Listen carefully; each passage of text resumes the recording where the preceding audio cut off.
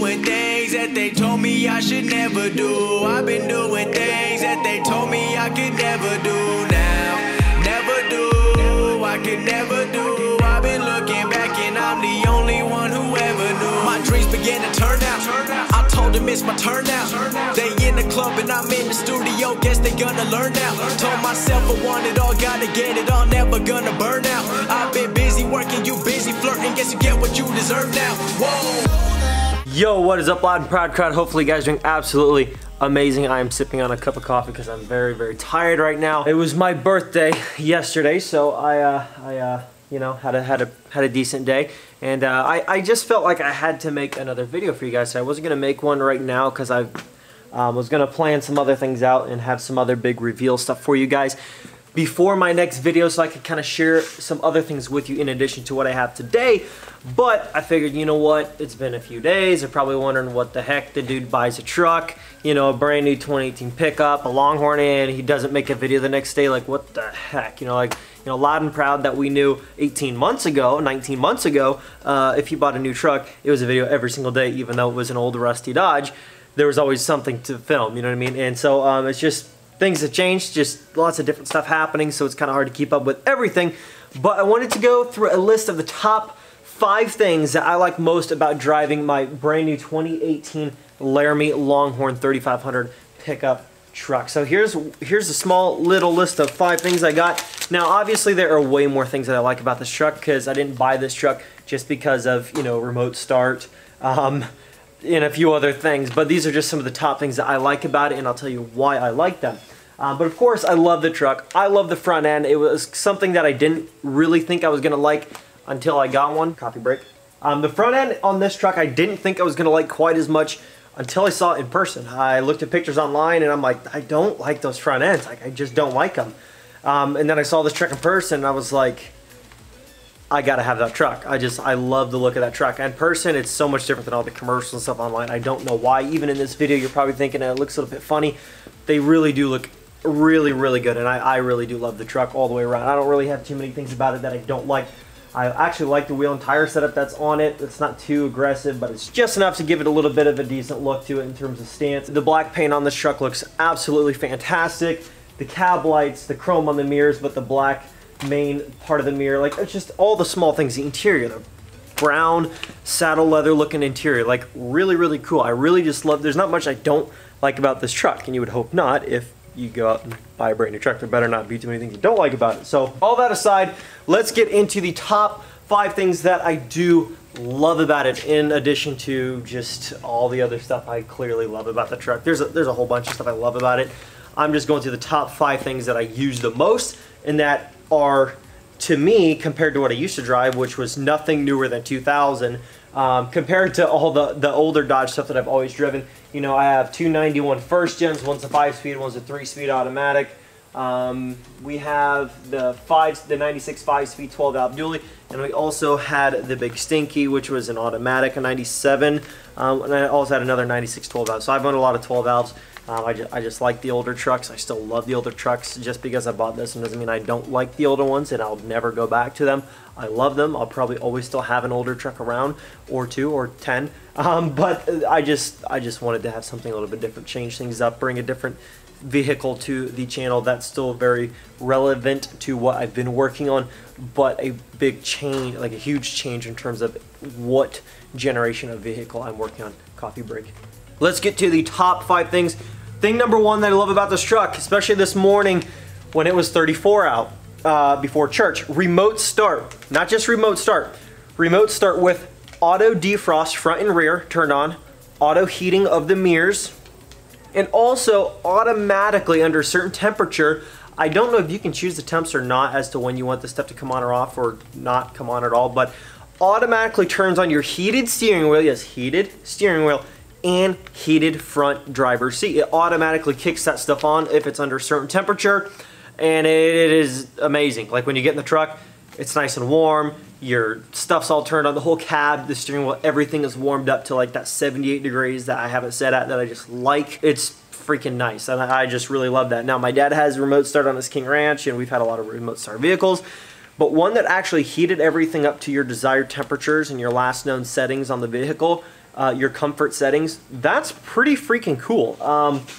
You know, to most guys are probably like, dude, who freaking needs heated seats and heated steering wheel? I know, dude. I was the same exact person as the people that would make that comment that said, who needs any of that stuff? Which you don't need it, but it's just cool. And for comfort features, if you're gonna spend this much money on a truck, it's kind of nice to have. And I really do actually like that kind of thing. Actually having cruise control. Now, before anybody says, oh, well, you know, some first gens had cruise control, neither of mine did.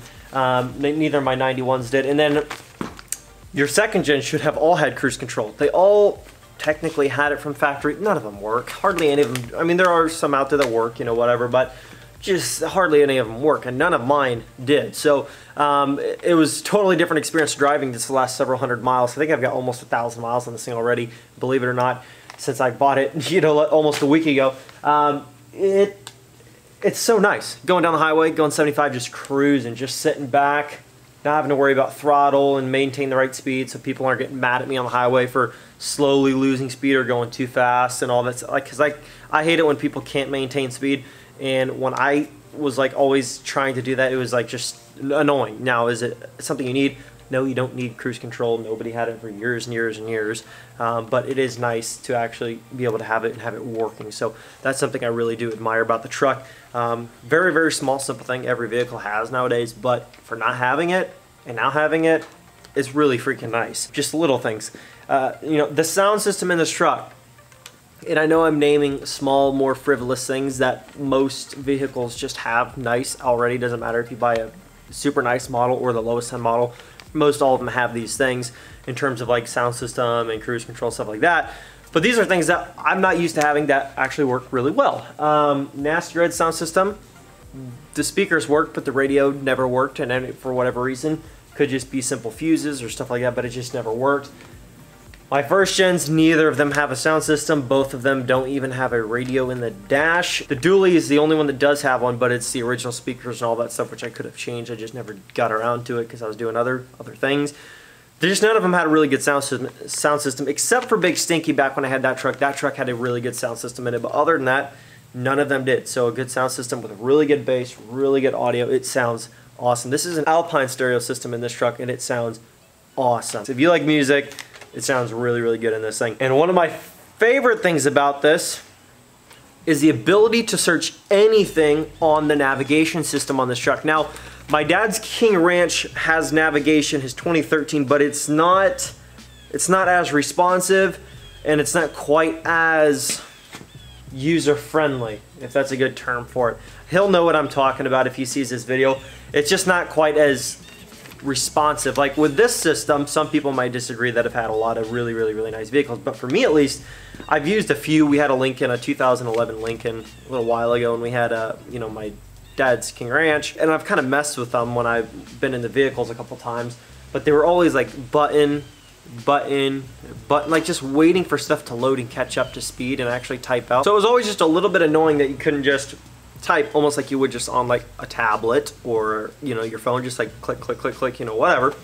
This one you can actually do that, and at least for me so far, it's been very, very responsive, and it's been very, very snappy, and I really like that. So like, for example, I was out with my aunt looking at a property. Yes, I'm looking at some property, land, and houses and stuff like that because I need to get my own shop, get my own stuff, and get on out of here because my operation is getting a little bit too big for staying here right now, and I just need to get out anyways and venture on my own way to bigger and greater things. We're out in the middle of nowhere, which is where I'm gonna be living, out in the middle of nowhere, nobody around. My phone had no service, right? So there's no service on my phone, and I'm like, okay, this sucks. Like, I can't search anything, what's going on? Like, just kind of like, great, you know what I mean? Like, one of those situations where you don't know where you're at, really, because you don't really know the certain area awesome yet. Not far from an area that I really knew, but just about 2 miles in, and I couldn't look anything up. I didn't know which road to take and all this other stuff. I was like, oh wait, I have this truck. So I'm on my phone and searching. I'm like, I have no service. It says no service, whatever.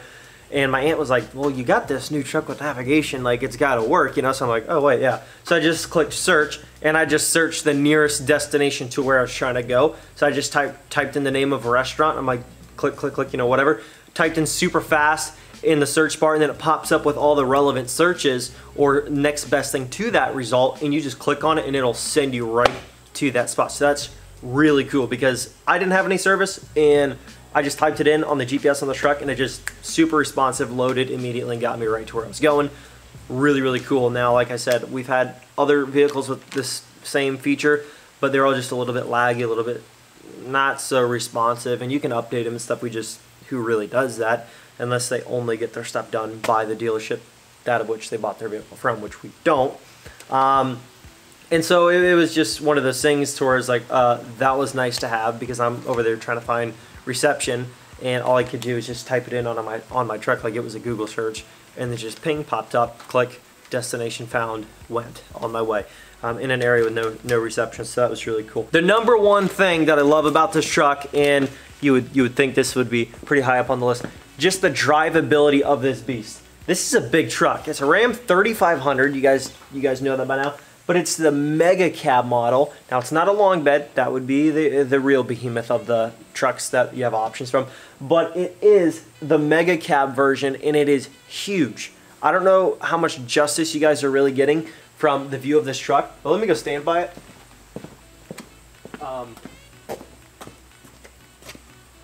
I mean, the thing is freaking huge. So to actually have a truck that drives really good that's this size, now obviously nowadays most trucks drive pretty nice. Obviously it's not a car, you can't fly into corners and stuff, but the truck handles really nice. Get up and go, acceleration is snappy. I haven't had anything to complain about this. Now, like I said, I'm used to driving old 12 valves.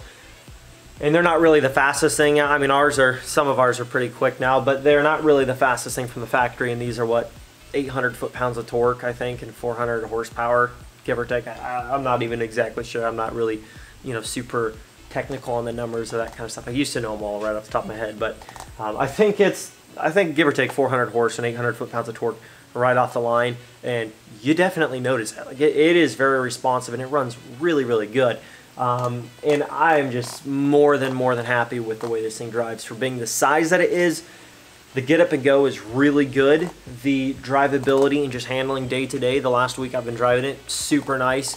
You don't feel like, oh, you can't fit in parking spots, you can't maneuver it. I mean, I'm used to driving a big, Ram 3500, 5-speed dually, 12 valve, so to me it's not really too much different, but it's just, you would think for a big truck like this, like, that's going to be fun, great, you know what I mean, like handling around, but it drives really nice. It just drives like a Cadillac Escalade, you know what I mean, like in terms, not as soft as that in terms of drivability, but it handles like a car, you know what I mean, like there's nothing really like straining about driving it day to day or anything really annoying about it.